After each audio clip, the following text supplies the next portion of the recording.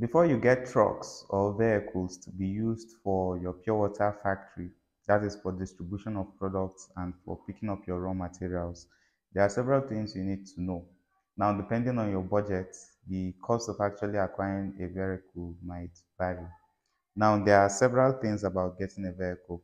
The first one is there is new vehicles. You can go for either new ones or you can go for used vehicles. Then aside from that, again, there is diesel vehicles and there are also petrol vehicles. And also, you need to consider the loading capacity. Now, these three factors, that's new or used, diesel or petrol, loading capacity, these three factors will help you pin down and pinpoint which kind of vehicle and the kind of budget which you should have at hand for the vehicle which you are going for. Now, personally, in our own factory, we've used both the petrol trucks and the diesel vehicles. The petrol trucks are way more economical. I'll be including a clip of the trucks. That's the high-jet truck. They are the most common ones in the market when it comes to these distribution vehicles. Although there are other alternatives, but personally from experience, we've used high-jet trucks and we've also used a diesel truck capable of carrying up to 800 bags of pure water in one go. So typically, by knowing all these major factors, it can help you understand your budget and determine which kind of vehicle you'll be going for. And when you are going for these vehicles, it's also advised that you work with a recommended seller, especially if you are buying the used trucks in Nigeria, because this will help you at least work with someone who has built some kind of authority in the sales of these vehicles. And if you have any issues, maybe to replace some parts, you can easily discuss with the seller and all those issues will be resolved. So buying from a recommended seller is highly advisable. Now, the most common thing with the high-jet trucks is most of them, when you buy them, you need to extend the carrier that's behind the vehicles. Usually the carrier is a little bit smaller, so you need to do some kind of metal upgrade for it behind so that it can be able to carry up to that 80 bags capacity, 80 bags to 90 bags. If not, normally just the small follow-come carrier that comes with it, then will be able to carry maybe highest 40 bags for it, but by extending it, you'll be able to carry more. After extending the back of the carrier, the major thing again you will need to do is to brand the vehicle, because before you take your products to the market, at least you should have a branded vehicle. I have seen some suppliers of water, they just use normal plain vehicles to distribute their products. Maybe they are trying to hide from a few law enforcement agencies, but it is highly recommended that you brand your vehicles so that whenever you are passing, they can be able to identify which company this is, who are supplying the products, and it will create more awareness and also boost your marketing efforts while distribution. Because personally, we've had people who have called our call lines before and said they saw our vehicles passing, so they picked the number from there and decided to call and place an order. So you see, having a branded vehicles is very useful when distributing your products in the market. It is also recommended that, like the number of trucks you work with now, this also depends on your budget. The factors which I mentioned earlier, that is your capacity, then the type of vehicle you want to go for, either diesel or petrol. Although petrol now is the one I recommend the most, because diesel is way more expensive than petrol now in the market. Then if you are going for new or used, so all these factors will help you, budget and determine how many trucks you want. Some people buy 2 for a start, some people buy 3, some people buy up to 10. So depending on your capacity and your budget, you can be able to go for the amount of trucks which you need in the market.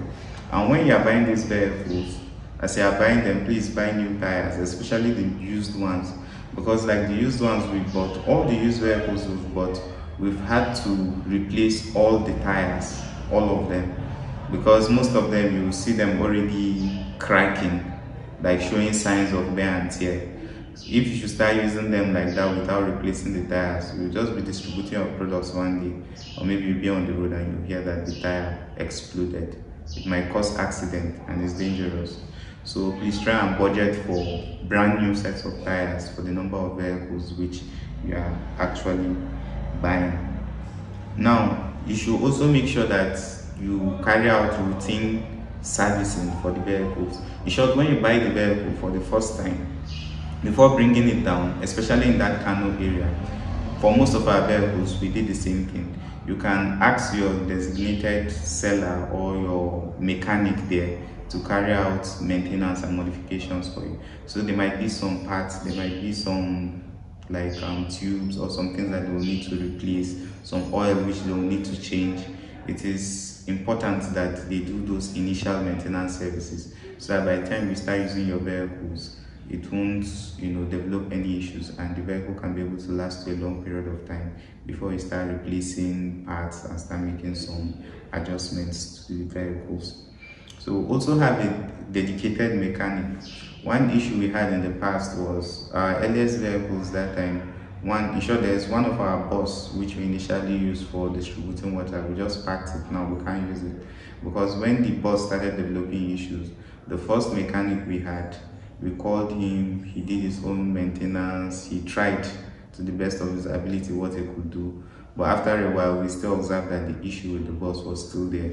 So we took it to our other factory, our bottling factory, to see if maybe the team there, the mechanics there could be able to do something there. But still, the vehicle is still packed. So at the end of the day, we found out that it was because this person will come and try, see what he can do. Maybe he will just do half and leave it. Another mechanic will come and touch and do his own half and leave it. So it just caused a lot of complications with the repair of that particular bus. So similarly, we had to learn from that experience, and our other vehicles now, we have dedicated mechanic which we work with. At least if it doesn't work, we have two of them now, two mechanics which we assigned our trucks to. So if the first one comes, because we've worked with these guys for a while and at least we know that they work in sync. If this person says, okay, this is what is missing, we call the other one, he can tell us, okay, this is how we can get it and how they can replace it. So similarly to when you get your trucks, try and get designated mechanic, somebody specially who will be servicing and maintaining your vehicles, so that you won't have to rely on roadside mechanics and calling random people to come and touch your vehicles. By the way, if you've watched the video so far and you enjoyed the information shared in this video and you find it very valuable, don't forget to like the video and also subscribe to the YouTube channel. This encourages me to create more videos like this, and it will add more value to you. Now, when you've acquired your vehicles, you should also be aware of laws and regulations within your area where you intend to do the business. Now, depending on where you are, they might require some tickets, daily tickets for the vehicles. They might do some local government registrations. There might be some things which you need to do pertaining to that vehicle. As someone who has invested in this business, it is important for you to be aware of those laws so that you won't be found wanting. When we first started the business, even now, every once in a while, we do run into law enforcement agencies, those on the road. There are some ticket boys you will meet. You will meet VIO, you will meet road safety. So just try and make sure they are abiding by all regulations when it comes to having a vehicle, especially haulage vehicles. Like doing registration for your private vehicle is different from doing registration for commercial trucks. So it is important you know all those laws, all those their requirements, and all those things you need to do before you can actually be on the road for selling your products. Now, try to also avoid overloading your vehicle. Like these trucks, like the hydro truck, normally, like I said, even before extending that carrier, normally the capacity would be around that kind of 40 or 50 bags. But by extending the carrier, we are putting more load on the vehicle, which the vehicle is still able to manage and carry. But by the time you start exceeding that limit, like we had to speak to one of our drivers one time. He was loading his vehicle up to 120 bags. You will see the vehicle, the back will be like this, the front is as if it wants to fly. So it puts stress on the vehicle, and these are some of the things that makes the tires get weak. It makes the vehicle as a whole might get stressed.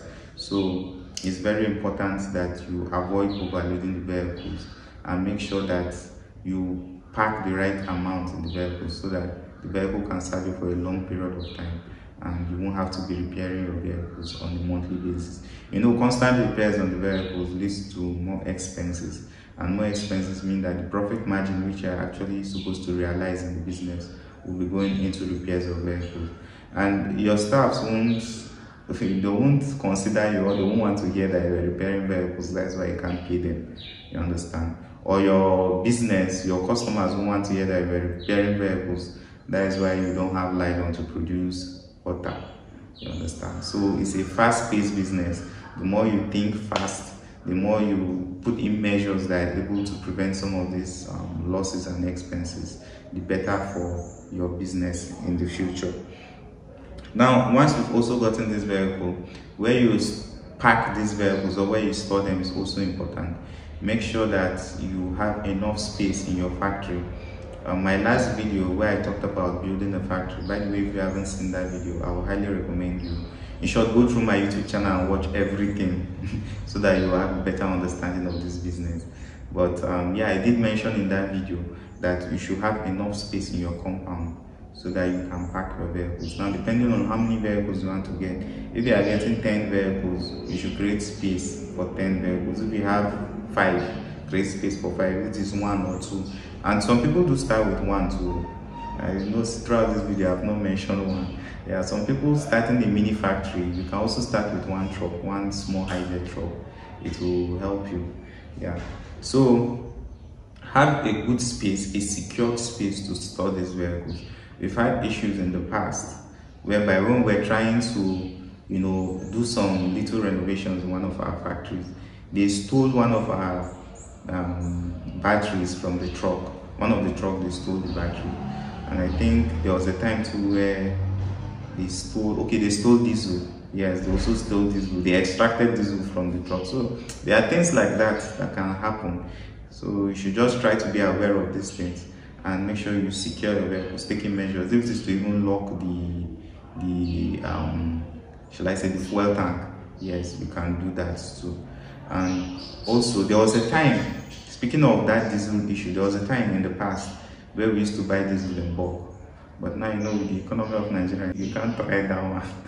There was a time when we used to buy diesel in bulk, so that whenever our drivers are going out, we'll put for them, then also put in the generator.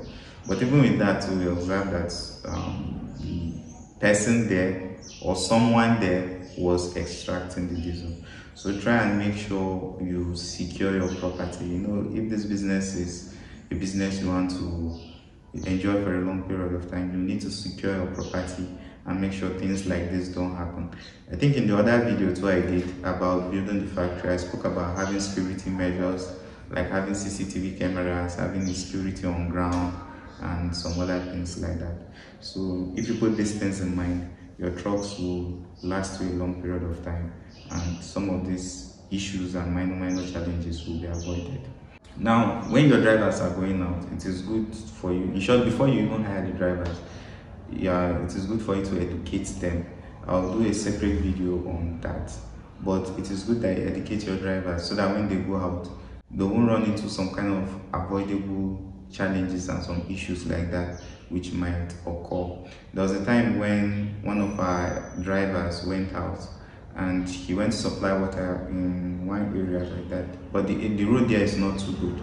So because of the load he carried, these high-jet trucks, now they are mini trucks, and the kind of potholes that were there, he was just entering, coming out, entering and coming out, and all of a sudden the vehicle knocked there. So the vehicle had to be there. They had to remove the water, put it on a wheelbarrow to supply the water first before the mechanic came, checked the vehicle, and the whole thing was just hectic. So this could have been avoided if he was a little bit more careful when driving the truck. So yeah, you should try to educate your drivers too, so that whenever they go out, they'll be more careful when driving and they'll avoid potholes and things that will cause damages to the vehicles. So you just educate them, let them know that this vehicle is just like their own. It is what brings food to them. So if they are able to take care of the vehicle well, the vehicle will last a long period of time. Now also, you should also monitor your fuel, your oil. There's something they call first parade. So before you go out in the morning, just try and make sure that they check the vehicles, there is water in the radiator, they check the oil level, they check their tires, they check the strength of the vehicle, even 1 minute itself, just to hear the sound of the vehicle. By doing these minor things every morning, at least you will be aware of challenges or some issues that sometimes, like with vehicles, before an issue should arise, from the sound of the vehicle you can be able to tell if your vehicle is okay or not. So by carrying out these small checks, you'll be able to understand the quality and life of your vehicle, if it is strong to carry out the day's job, or it will need some minor repairs and maintenance. Now, when you have distributors, I think in one of my previous videos I spoke about having distributors who distribute your product. Yes, in the video of bottled water, before you start bottled water. Now, when you have distributors, some distributors might ask you to give them vehicles to help them with the distribution of your product. Sometimes they might ask for you to give them vehicles they will be paying over time, or they might ask for a company vehicle or something like that. We've tried that in the past, but one challenge we found was that although we gave the distributors vehicles and they were using it, but the remittance, or once you have a vehicle like that, there's some kind of returns that you will expect for giving out these vehicles. So we saw that the returns were not forthcoming like the way we expected. So it kind of slowed down our projection, our profit projection, when it came to those particular trucks. So similarly, before you go into any agreement of distribution that involves vehicles, at least there should be a clear outline of the agreement, those things that are required from the distributor and those things that are required from you too, as the person giving out the vehicles for distribution. Try and draft out a formal legal agreement. If possible, if you have a lawyer, a company lawyer also, you can also involve the person, which I also highly recommend, that if you have a business like this, at least have a lawyer, somebody who can help you with some of the legal issues, the unforeseen legal issues that might arise in the future. So by having legal counsel, they will be able to advise you on how to go about with distributors and maybe any future legal things that you need to do for the company in the future. And when your drivers are going out, please, they should carry all their documents. That's vehicle papers, their driver's license, sticker, any other thing that is required of them, local government papers. We've had to have discussions with our drivers sometimes, because sometimes maybe they are trying to hurry and distribute products, they might be rushing, they forget maybe driver's license, they even forget phone, maybe forget local government papers or something. All these things, they are things that are necessary when you're on the road. And some of these are law enforcement agencies, especially the ones in Nigeria. They are looking forward to you violating some of these things. They are looking forward to you forgetting your papers, even if you have the original copy and maybe you even have a photograph, you have it. They will still want you to be an offender because of the fine they will collect. So it is important that when you are going out, you always have these things in your vehicles, especially your papers. You should always have them in the vehicle, because you don't know where you will see them, you don't know where they will stop you. Sometimes they even set up task force. Like I know the Artwork Association in Abuja here, there was a time when a task force was set up to catch some of these vehicles that are selling water under, or they are selling substandard products. So if you have all your documentations, you have all your papers, you're a legit person, you're a legit company, what they are supplying is legit. Once you're on the road, you won't even fear all these law enforcement agencies and ticket people that will stop you on the road. So it is important that you make all the necessary preparations before you begin distribution.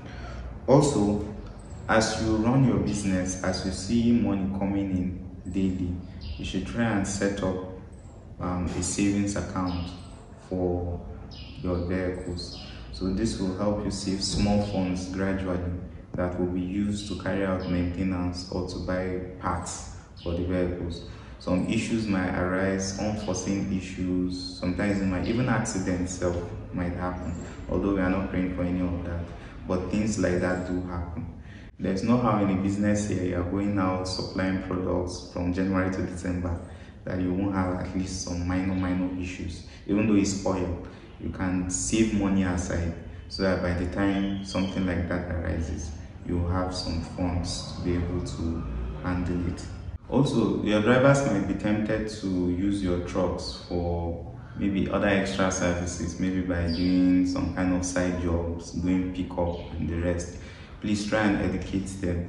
The ATWAP Association do hold training sessions whereby they talk to drivers, they educate them of some of these things and the consequences to be faced when they violate some traffic rules and they do some extra jobs like this. Even their own safety too is at risk. So try and encourage them, try and send them for trainings, try and have discussions with other manufacturers so that you can see how you can rub minds and know some of all these things which they do that could potentially cause some challenges when running the business. And there's also one thing that the road safety also require from haulage trucks like this. They call it speed limiter. So whenever although like especially the speed limiter, we were not aware of it until when we fell into the hands of road safety officials. You understand? So it happens, things like that. The speed limiter is something naturally they would have told us before even entering the market or before climbing the roads with our vehicles. But it was after we've already gotten into the business and we've already been distributing for a while, all of a sudden one day they just held one of our vehicles and said that we don't have the speed limiter. So you can make arrangements for this so that all your vehicles can have the speed limiter. So you can make arrangements to have the speed limiter installed and also a tracker so that in case maybe your vehicle gets stolen one day or maybe it gets stopped by the road safety officials, you have all these things in place. So those are just the major things you need to know before you acquire trucks for your pure water business and your water bottling business in Nigeria. If there's any question you have regarding this topic, you can leave it in the comment section and I'll try as much as I can to respond to the questions. If you also want to support the YouTube channel, don't forget to subscribe to the channel. And there is also membership. You can become a member of the channel so that if I have any forthcoming videos, any tips, any live sessions, any perks like that specific to the channel members, you will be a part of it.